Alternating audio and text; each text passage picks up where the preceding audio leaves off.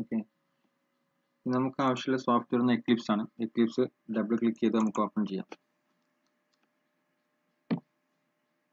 Eclipse, that is ADT, Android Developer Tools. ഇത് വരുന്ന സമയത്ത് ഫസ്റ്റ് ഇൻസ്റ്റാളേഷൻ ചെയ്യുമ്പോൾ ചോദിക്കും അതിൻ്റെ വർക്ക് സ്പേസ് എവിടെയാണ് ചോദിക്കും, എവിടെയാണ് ലൊക്കേഷൻ, വർക്ക് ചെയ്യുന്ന ലൊക്കേഷൻ ചോദിക്കും.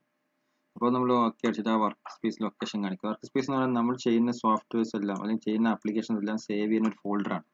ആ ഫോൾഡർ എവിടെയാണ് സെറ്റ് ചെയ്ത് വെച്ചിട്ടുണ്ടെന്ന് ചോദിക്കാം. അത് നമുക്ക് സെറ്റ് ചെയ്ത് കൊടുക്കാം. Okay, fine. അത് ഓപ്പൺ ആയി കഴിഞ്ഞാൽ നമുക്ക് കിട്ടുന്ന ഇന്റർഫേസ് ഇതുപോലെ ഒരു ഇന്റർഫേസ് ആയിരിക്കും. ഇതിൽ നമുക്ക് ആപ്ലിക്കേഷന് ഫയലിൽ ന്യൂ ക്ലിക്ക് ചെയ്ത് കഴിഞ്ഞ് ആൻഡ്രോയിഡ് ആപ്ലിക്കേഷൻ പ്രോജക്റ്റ് ക്ലിക്ക് ചെയ്യും. ഇവിടെ ഫസ്റ്റ് പ്രോജക്റ്റിന് നെയിം കൊടുക്കുക. Okay, my sample app. Okay, my sample app എന്ന് കൊടുത്തു. ഈ താഴെ പ്രോജക്റ്റ് നമ്മൾ ചെയ്യുന്ന പ്രോജക്റ്റിന് വല്ല പേരുണ്ടെങ്കിൽ അത് കൊടുക്കാം. അതുപോലെ അതിൻ്റെ പാക്കേജ് നെയിം കൊടുക്കാം. com.example.example പകരം നമ്മുടെ ഒരു ഐഡി ഉണ്ടെങ്കിൽ നമുക്ക് സെപ്പറേറ്റ് പേരൊക്കെ ഉണ്ടെങ്കിൽ കൊടുക്കാം. Okay, AMBOUBS.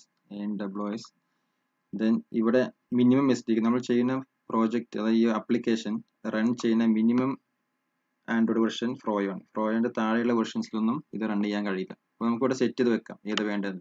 ഹണികോംബ് കൊടുത്ത ഹണികോംബിന് താഴെയുള്ള ഒരു വെർഷനിലും അത് റൺ ആവില്ല. ദെൻ ടാർഗറ്റ് മാക്സിമം വെർഷൻസ് ഏതാണ് നമ്മൾ റൺ ചെയ്യാൻ പോകുന്ന ഏത് സോഫ്റ്റ്വെയർ ആൻഡ്രോയിഡ് വെർഷൻസാണ് ഉണ്ടാക്കുന്നത് ക്രിയേറ്റ് ചെയ്യുക.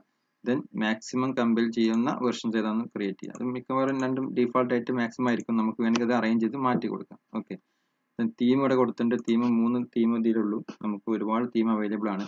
SDK അപ്ഡേറ്റ് ചെയ്താൽ മതി. ഓക്കെ, ഇതിൽ നമുക്ക് ഹോളോ ലൈറ്റ് കൊടുത്തിട്ടുണ്ട്. ദെൻ ഇവിടെ സാമ്പിൾ ആപ്പ് പ്രൊജക്റ്റ് നെയിം വിത്ത് നെയിം ഓൾറെഡി എക്സിസ്റ്റ്. നമുക്ക് ആ നെയിം ഒന്ന് മാറ്റാം.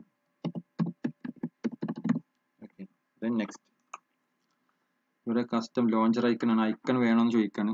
ഇതുപോലെ ഐക്കൺസ് ഉണ്ടാവും ആപ്പിന് ഹോം സ്ക്രീനിൽ. ഐക്കൺസ് ഇല്ലാത്ത ആപ്ലിക്കേഷൻസ് ഒക്കെ ഉണ്ട്. നമ്മുടെ ഹാക്കിംഗ് ആപ്ലിക്കേഷൻസ് ഒക്കെ ഉണ്ടാവും. അതിനൊന്നും ഐക്കൺസ് ഉണ്ടാവില്ല. ഓക്കെ, ദെൻ ഇവിടെ ക്രിയേറ്റിവിറ്റി ക്രിയേറ്റ് ചെയ്യുക. നമുക്ക് വർക്ക് സ്പേസ് ചേഞ്ച് ചെയ്യുന്ന ഓപ്ഷൻസ് ആണ്. നെക്സ്റ്റ് അടിക്കുക. ഐക്കണിൻ്റെ സെറ്റിംഗ്സ് ആണ്. ഐക്കൺ നമുക്ക് ക്ലിക്ക് ചെയ്ത് കഴിഞ്ഞാൽ ഇവിടുന്ന് വേണമെങ്കിൽ നമുക്ക് ഇഷ്ടമുള്ള ഒരു പിക്ചർ കൊടുക്കാം. ഇപ്പോൾ ബൈ ഡിഫോൾട്ട് ആൻഡ്രോയിഡ് ഐക്കണാണ്. നമുക്കത് മാറ്റിയിട്ട് ഒരു പിക്ചർ കൊടുത്തു കഴിഞ്ഞാൽ ആ പിക്ചറിൻ്റെ റെപ്രസെൻറ്റേറ്റീവ് ഐക്കൺ കിട്ടും. ഓക്കെ, ഐക്കണിൻ്റെ ഇവിടെ ഐക്കൺ അറേഞ്ച് ചെയ്യാൻ വേണ്ടിയിട്ടാണ് വേണ്ട രൂപത്തിൽ നമുക്ക് ഡിസൈൻ ചെയ്യാം. Okay, fine.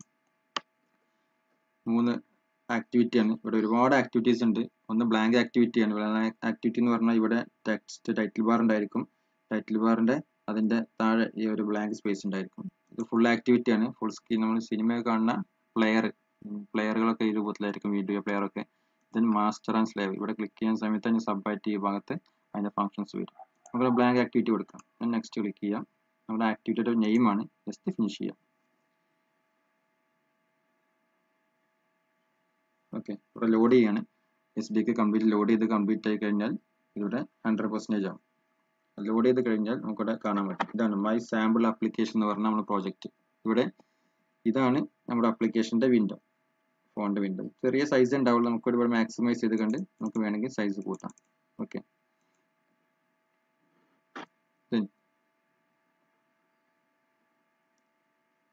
ഇത് ഡിസൈൻ വിൻഡോ ആണ് ഈ കാണുന്നത്. അതാണ് ഗ്രാഫിക്കൽ ലേഔട്ട്. ഈ ആക്ടിവിറ്റി മെയിൻ എടുത്താൽ ഈ ഗ്രാഫിക്കിൻ്റെ കോഡ് കിട്ടും. XML code.